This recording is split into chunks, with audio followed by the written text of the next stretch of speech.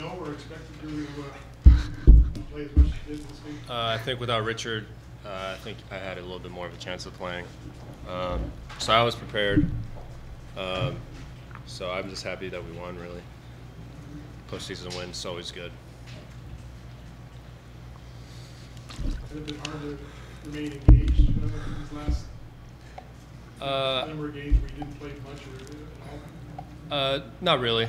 I'm always around my teammates, and they always keep me uplifted and stuff like that. And I love basketball, so I'm doing what I love.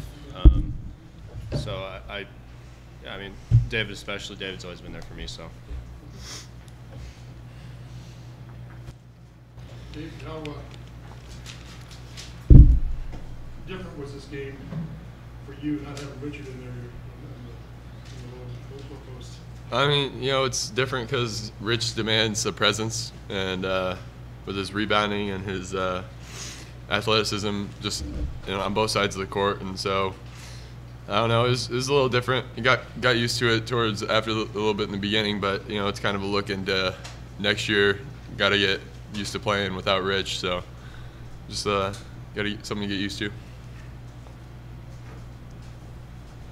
David, when did you guys know that Richard wasn't going to be playing? I don't know, a couple days ago, I think. It wasn't sure, but it was kind of a thought. Is that something you did in practice?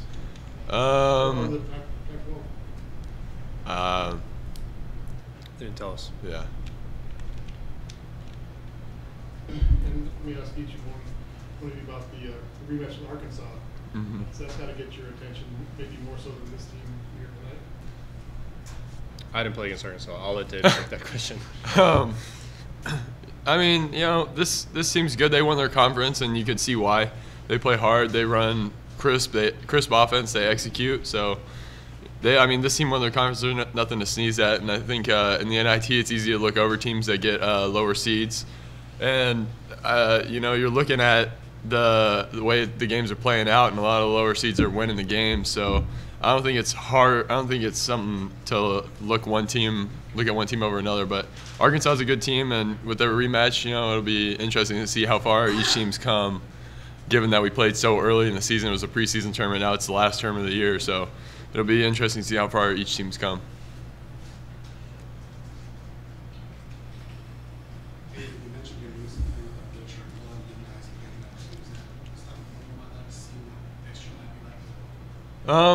Yeah, we're not gonna have Rich next year, and that's just something we're gonna have to work with, and we'll have a couple new guys coming in, but